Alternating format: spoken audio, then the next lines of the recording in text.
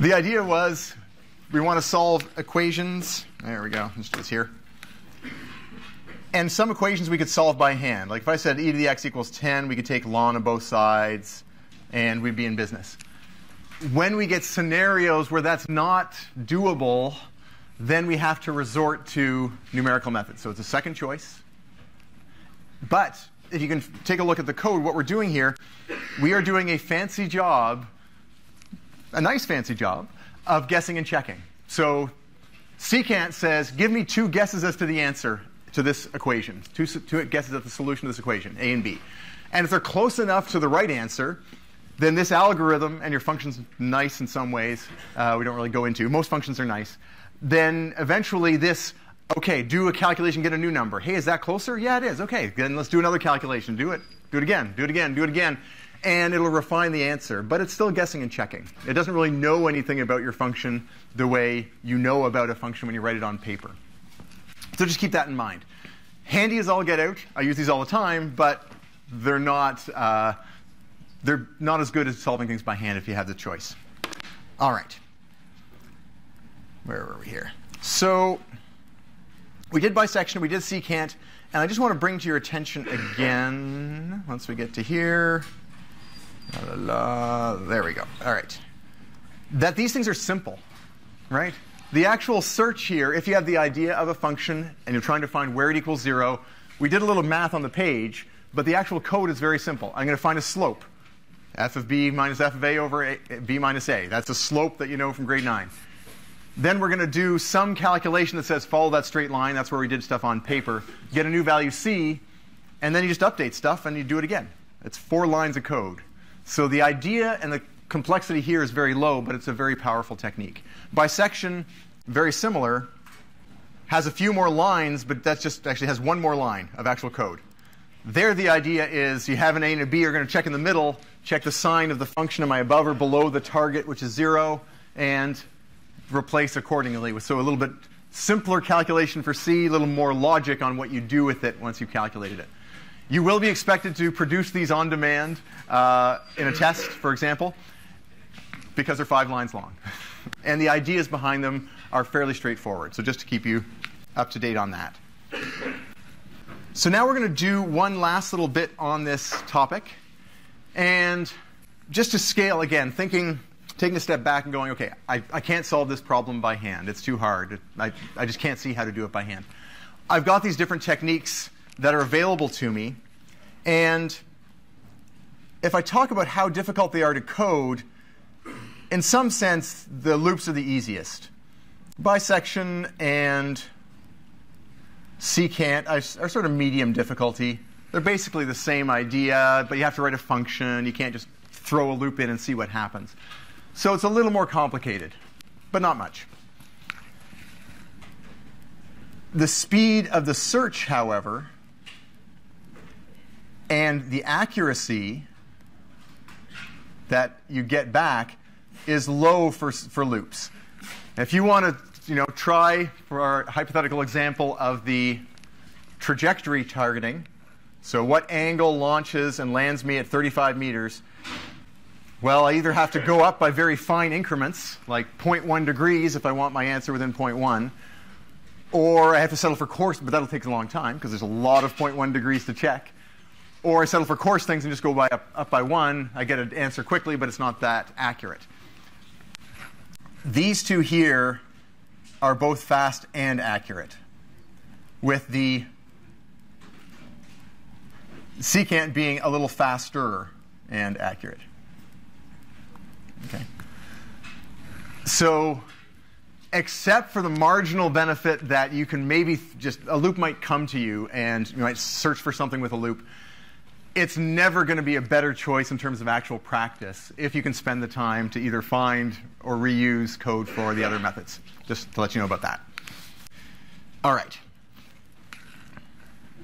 Now, if you think about what we did to get from bisection to secant, bisection was like, I'm above 0, I'm below 0. I'm above 0, I'm below 0. Hey, I'm going to keep searching to maintain something that's getting closer and closer to 0. Secant was a little more sophisticated. It said, well, my function is like a straight line, at least when I get close to the root. So let's take advantage of that idea and use straight line approximations instead. How many people remember Taylor polynomials? Raise your hands. Okay, most of you do. Good. Not everyone. That's sad. But Taylor polynomials. Hey, constant functions. I can do rules with that. But it gets better if I do a linear approximation. What would be a better approximation still? Altogether. Constant, then linear, then quadratic. Yeah. So it should not be a huge shocker that someone said, hey, I've got these two techniques now. Let's take a look at quadratic approximations. All right. We're not going to write one of those. If you have to write a quick and dirty, bisection and secant are totally fine. They're very effective. There is one built into MATLAB, though, that is more advanced, quite frankly. It's more sophisticated. So it's called fzero. Find the zero of a function. Very not intuitive name to search for, but very intuitive once you see it. And we're going to look at the help on that. Here we go. Hey, look, it finds the roots of a nonlinear function, which is exactly what we're trying to do here. Notice the way you use it, fzero, a function, and then its starting value. So again, this guess and check field, there's not going to be any remedy for that. We're going to still have to guess and check. And we have to have a starting point for that guessing. That's what this x naught up here would do for us. But, tries to find a point where the function equals 0. This is exactly what we're doing. What I will scroll down to here is the algorithms. Get that out of the way. The fzero, blah, blah, blah, is a function file. Great. So you wrote a function file for secant. They wrote a function file for fzero. It uses a combination of, wait for it, bisection, secant, and an inverse quadratic method. So it's basically one generation further along. And it has some error checking and some stuff like that, some bound checking. But basically, it's what we've done with a few more bells and whistles thrown on top. Same goal, slightly more sophisticated algorithm. And it's very easy to use. So if you take a look back at our code, let's go back to our last example here. There we go. This is just solving this root thing. Let me run this one more time.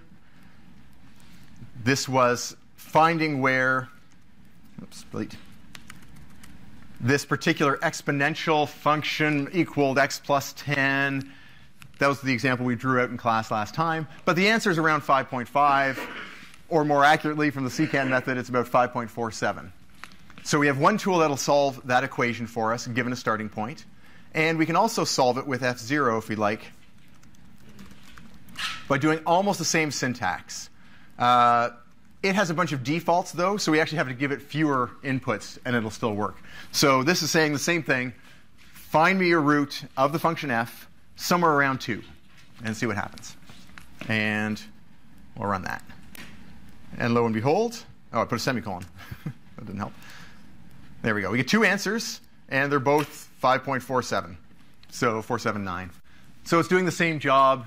It's something we can replace or experiment with using instead of secant if we have it available to us. If you don't have MATLAB and you're using another language, you might have to write a secant. If you have MATLAB, you can use fzero. Quick note about testing. On a test, I will say, you must do this with a secant. You must write the secant algorithm and then use it. Or it'll say, using the method of your choice. The method of your choice can be anything built into MATLAB. So if it says method of your choice, and you remember, oh yeah, there's a root finding built into MATLAB. It's called fzero. 3 lines of one line of code later, you're ready to go. That's totally fine. You'll see a mark difference. Usually, if we say the method of your choice, it's like 2 or 3 marks. If it's right secant, it's 5 or 6 marks. To give you a sense of the scale of the work we're expecting from you. All right, let me pause there for questions or comments. Yeah? This is all single roots. What happens if there's a double root? Right. Sorry, single roots in the sense that there's only one root, or that it just touches. It's a double root in that sense. Touches, yeah. Right. So let me paraphrase the question here. All these algorithms work great on a single or a simple root. Both are expressions we use for that. Life gets a little harder, and you can imagine why when you see the algorithms, if we're looking for I'm just touching the axis here, like an x squared, a quadratic that just touches. These are incredibly hard to find. I'm not going to ask you to find any of them, so right off the bat, I'll simplify your life there. But if you just want to think about it for 1 second, bisection works because I pick one side of the root where the function's positive. one side of the function where the root's negative, and then somewhere in between there will be a root. Because if it's continuous, I go from positive to negative somewhere. What's the problem with that on this guy? It's positive everywhere except right at the root. Exactly. I can't use bisection to search for this root. There is no crossing of the axis. And honestly, it doesn't have to be a perfect ideal root there. Even if it just goes under for a second and comes back, so it's two roots that are really close together. For bisection, you have to find that little interval where it does go negative, and then by the time you've done that, you've basically found your root anyway. So bisection doesn't work as well on these. Secant method will work. Secant will work. It works more slowly. It turns out it's a harder thing to search for. And fzero will work on this as well. Less reliably, less consistently. And you actually have little round-off error things too, right? Your computer only has so much accuracy. So if it, in theory, just touches 0, well, maybe when you calculate values with exponentials and signs, it actually ends up being a little bit above 0, like 10 to the minus 16 or something. And then your root finding has a problem because it can't actually find a 0. There is no 0 in your computer. So there's some issues there. Is that the kind of thing you're talking about? Yeah. On the plus side, secant and fzero will do their best to find a root, even in that more complicated scenario.